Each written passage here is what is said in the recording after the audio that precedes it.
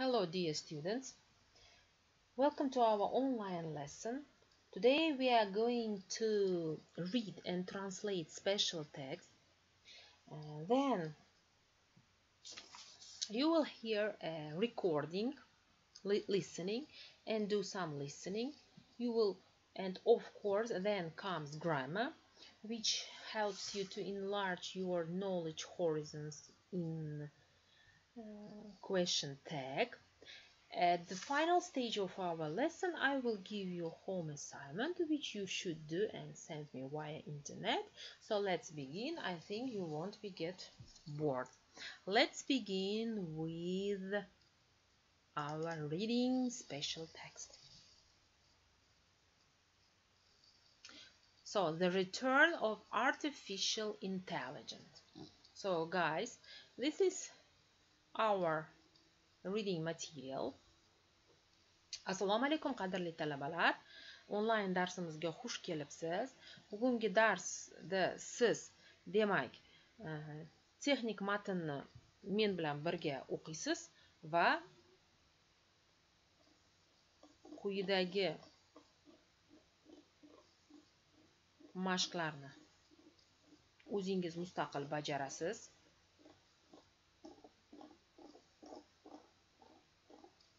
So'ngra albatta sizga men audio tasma qo'yib beraman. Siz uni diqqat bilan eshitasiz va unga ham mashqlar bajarasiz. Va darsimizning yakunida sizni grammatik mavzu kutadi, prezentatsiya, va darsning oxirida sizga albatta uy vazifa beriladi. Keling, hozir mana bu tekstga diqqatimizni qaratamiz.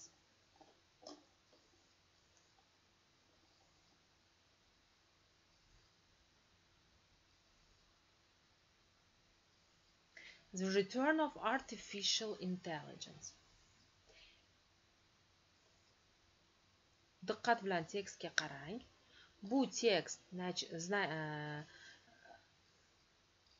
abzatslarga bo'lingan bo'lib, A, B, C, D, E, F, G abzatslari. Demak, bu tekstni diqqat bilan o'qiysiz va quyidagi mashqlarni bajarasiz. Which paragraph contains the following information? Ya'ni 27, 28, 29, 30, 31 gaplarda bizga ma'lumot berilgan, gaplar berilgan.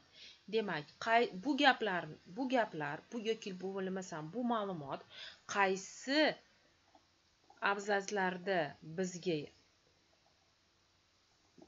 ya'ni shu ma'lumot haqida avtor gapirganligini biz belgilab qo'yishimiz kerak gaplarni oldiga. Keyingi vazifamiz true false not given. True false not given biz ko'p darslarda bajarar edik bunday vazifalarni. True degani rost, false yolg'on, not given bunday ma'lumot berilmagan. Bu ham sizlarga qiyinchilik tug'dirmaydi degan niyatdaman. 32, 33, 34, 35, 36, 37 mashqlarni bajarasiz va false, true yoki not given deb yozib chiqamiz. Keyin esa 38, 39, 40 vazifalar, bular test vazifalaridir. Multiple choice deydi ingliz tilida. According to research, in the late 1980s, there was a feeling that va to'rtta javob. In Dr. Leake's opinion, the reputation of AI suffered as a result of to'rtta javob. The prospects of AI may benefit from to'rtta javob. Qadrli talabalar, yuqoridagi tekst qiyin emas. Siz uni diqqat bilan o'qib chiqsangiz, quyida berilgan vazifalarni osongina bajarasiz.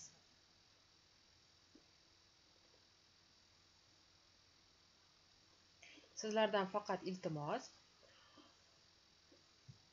ushbu tekstda uchragan barcha notanish so'zlarni o'z lug'atlaringizga yozib, tarjima qilib, so'zlarni yodlang. Keyingi vazifaga o'tdik. Demak, sizga hozir men audio tasmani qo'yib beraman. Siz nima qilishingiz kerak? Listen attentively and you will have to answer the questions on what you hear. Ya'ni diqqat bilan eshiting va quyidagi vazifalarni bajaring.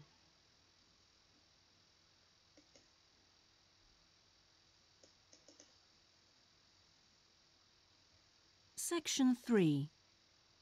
You will hear part of a seminar on ocean research given by a climate scientist. First, you have some time to look at questions 21 to 25.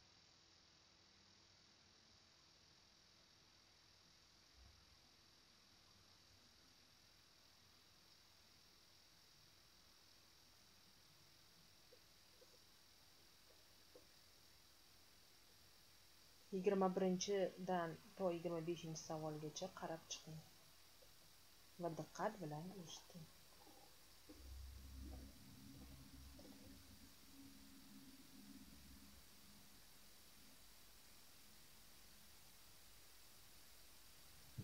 Now listen carefully and answer questions 21 to 25. Thanks to all of you for coming along today to hear about how the robotic float project is helping with ocean research. Well, first of all, we'll look at what a robotic float does and its use. So let's start with the device itself. It looks a bit like a cigar, and it's about 1.5 meters long. More importantly, it's full of equipment that's designed to collect data. So it can help us in building up a profile of different factors which work together within the world's oceans. Sounds like a big project. Isn't it too big for one country to undertake? That's quite true, but this project is a really good example of international cooperation. Over the last 5 years, scientists from 13 countries have been taking part in the project and launching floats in their area of ocean control. And next year, this number will rise to 14 when Indonesia joins the project. That's impressive. But let's move on to how floats work. The operational cycle goes like this. Each of the floats is dropped in the ocean from a boat at a set point and activated from a satellite. Then the float immediately sinks about 2,000 meters. That's 2 whole kilometers down in the water. It stays at this depth for about 10 days and is carried around by the currents which operate in the ocean at this level. During this time, it's possible for it to cover quite large distances, but the average is 50 kilometers. So, what is it actually recording? Well, at this stage, nothing. But as it rises to the surface, it collects all sorts of data. Most importantly, variations in salinity, that's salt levels, and the changes in temperature, a bit like underwater weather balloons. Then, when it gets back to the surface, all the data it's collected is beamed up to the satellite. After about 5 hours on the surface, the float automatically sinks, beginning the whole process again. What happens to the data? Well, the information is transferred direct to onshore meteorological stations, like our one in Hobart, and within 4 hours the findings can be on computers, and they can be mapped and analysed. Before you hear the rest of the seminar, you have some time to look at questions 26 to 30.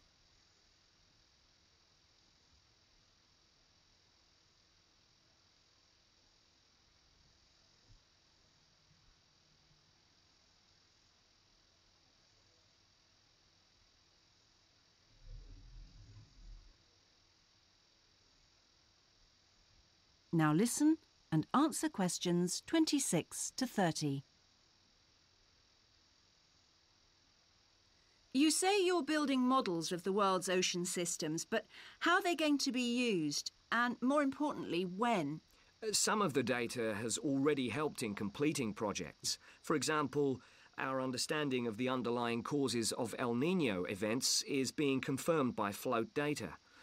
Another way we're using float data is to help us to understand the mechanics of climate change, like global warming and ozone depletion. That's part of an ongoing variability study, but the results are still a long way off. However, this is not the case with our ocean weather forecasting. Because we know from the floats what the prevailing weather conditions will be in certain parts of the ocean, we can advise the Navy on search and rescue missions. That's happening right now, and many yachtsmen owe their lives to the success of this project. In addition, the float data can help us to look at the biological implications of ocean processes. Would that help with preserving fish stocks? Yes, and advising governments on fisheries legislation. We're well on the way to completing a project on this. We hope it will help to bring about more sustainable fishing practices. We'll be seeing the results of that quite soon. It sounds like the data from floats has lots of applications. Yes, it does. It's also a powerful agricultural tool. If we were aware of what the weather would be like, say, next year, we could make sure that the farmers planted appropriate grain varieties to produce the best yield from the available rainfall. That sounds a bit like science fiction, especially when now we can't even tell them when a drought will break. I agree that this concept is still a long way in the future, but it will come eventually, and the float data will have made a contribution.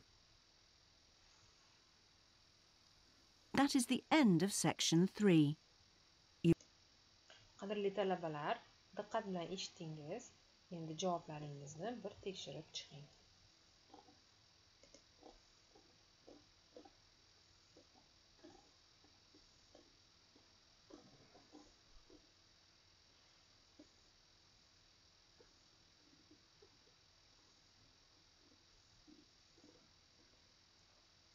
Javoblarni to'g'ri yozgansiz degan niyatdaman. Keyingi vazifaga o'tdik. Keyingi vazifamiz bu grammatika.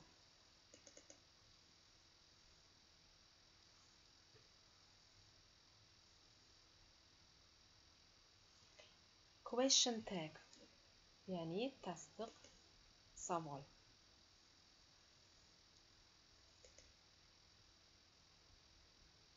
Question tags are short questions that follow a sentence, especially in spoken English. Ya'ni, tasdiq so'roq bu qisqa so'roq bo'lib, gapning oxirida beriladi. Asosan, og'zaki ingliz tilida. It's a beautiful day, isn't it? Yes, lovely. Juda go'zal kun, shundaymi? Ha, go'zal. Ko'rdingizmi, qadrli talabalar? Isn't it, mana bu yerda bu question tag. O'zi tag dum degan ma'noni ham bildiradi. Ya'ni dum, ya'ni gapni oxirida berilgan bir kichkinagina so'roq yoki bo'lmasam oddiy tilda gapirganda dumcha, dum. Mana qarang. We use a question tag to ask if something is true, or to ask people to agree with us, or just to keep the conversation going. Ya'ni biz tasdiq so'roqni biron bir narsani tasdiqlash uchun yoki bo'lmasam to'g'riligini bilish uchun yoki suhbatni davom etishi uchun ishlatamiz. Rule 1. Use a negative tag after a positive sentence and a positive tag after a negative sentence. Demak, bu qoidani o'qib chiqib biz nimani tushundik? Gap darak gap bo'lsa, biz o'sha tasdiq so'roqni inkorda, gap inkor bo'lsa, tasdiq so'roqni darakda ishlatamiz. Qaranglar. The earth is bigger than the moon, isn't it? Ya'ni mana bu birinchi gapimiz. Darak, tasdiq esa inkorda. The earth isn't as big as the sun. Gap inkorda, tasdiq darakda. Is it? Keyingi slide. Use the same auxiliary or modal verb as it is in the main sentence. Nima degan? Ya'ni gapda o'sha yordamchi fe'lni yoki modal fe'lni ishlating. Ya'ni har bir zamonimiz o'z yordamchi fe'liga ega. O'sha yordamchi fe'lni biz bu savolda ishlatishimiz kerak. Masalan, we will go out together, won't we? Bu future simple zamoni. Yordamchi fe'limiz will, tasdiqda biz will, won't we, ya'ni will yordamchi fe'lini inkor ma'noda ishlatdik. Albert cannot play the violin. Can he? Mana bu yerda modal fe'l berilgan, can modal fe'li. Tasdiqda biz can modal fe'lini ishlatdik. Keyingi 3-chi. If the main sentence has no auxiliary, use do, does or did. Boya aytganimdek, har bir zamonni o'zini yordamchi fe'lini ishlatamiz. Mana quyida 3 ta gapda present simple va past simple misolida berilgan. Asian people like rice, don't they? She speaks Russian, doesn't she? Jack bought a new car last week, didn't he? Mana don't, doesn't, didn't. Remember, esta tuting. I'm late, aren't I? Let's go, shall we? Ya'ni shu ikki holatda I am late, men kechga qoldim, shundaymi demoqchi bo'lsak, aren't I bo'ladi. Am not I emas. Let's go, ketdik, shall we? Shundaymi? Demak, she needs some help.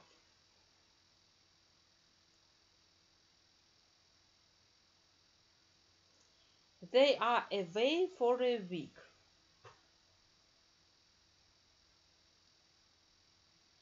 I am fine. It's warm. It wasn't your turn. There is a problem. You are not serious. You often come here. You won't be late. Let's go home. Quyidagi gaplarni siz tasdiq so'roq gaplar savollarini shu yerdan topib, bu vazifani mustaqil bajarishingiz kerak. Keyingi slayd. Demak, 8-chi, 9-chi va 10-chi slaydlarda vazifalar shu mashqni to'liq to'liq versiyada ko'ramiz.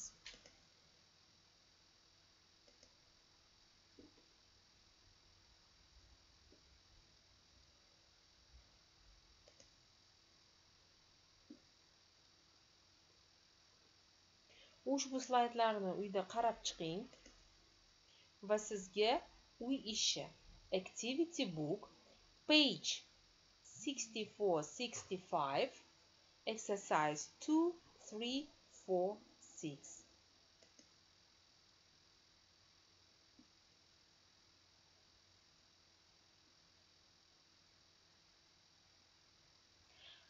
Qarang, qadrli talabalar. You are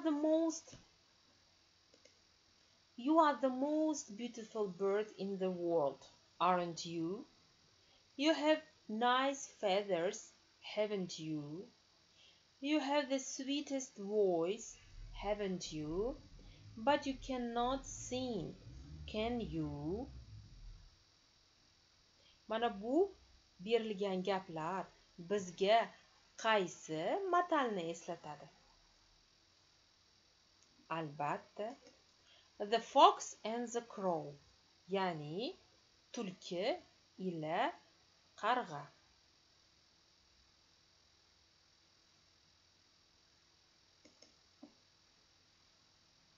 Before the end, the question of the day. Question tags are fun to learn, aren't they? Ya'ni tasdiq so'roq gaplarni o'rganish Qiziqarli, shundaymi? Siz nima deb o'ylaysiz, talabalar? Demak, sizning vazifangiz ushbu mavzuni slaydlarda 33 ta slaydda qarab, diqqat bilan yana bir bor o'qib, vazifalarni bajarasiz va menga onlayn jo'natasiz. Vaqtingizni olganim uchun uzr. Xayr, salomat bo'ling.